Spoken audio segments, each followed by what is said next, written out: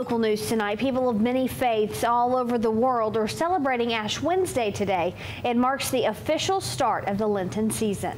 And one religion isn't allowing those in our area to receive wine at church during this time.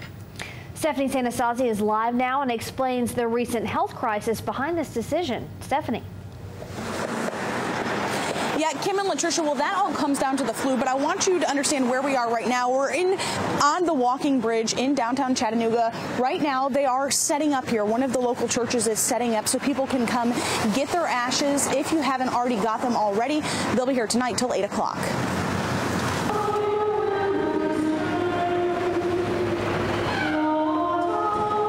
Millions of Christians all over the United States go to church on this day to mark the beginning of Lent.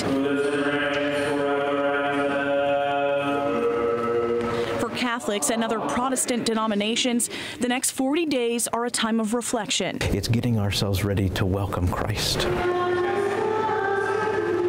But for all parishes in the Diocese of Knoxville, this Ash Wednesday was a little different than those in years past. Bishop Sticka just last week announced, due to the severity of the flu outbreak this year, that we would suspend the distribution of Holy Communion under the species of wine of the precious blood. I think for safety's sake, I think it's a right decision. Normally, during a Catholic Mass, people drink wine from the same cup. In addition to the wine, Bishop Sticka is also asking that parishioners keep their distance during the sign of peace, a time when people usually greet each other by shaking hands or hugging. We plan here at the Basilica to do that all the way through the Easter season. Local doctors believe this could help keep people in the pews healthy, given the severity of this flu season. Doctors say the flu can spread not only by coughs or sneezes, but also personal contact like saliva. Parishioner Cindy Thomas understands the risks the flu poses, even though it changes her Ash Wednesday tradition. No, it has not changed anything. As long as you're able to receive the body of Christ, that's all right with me.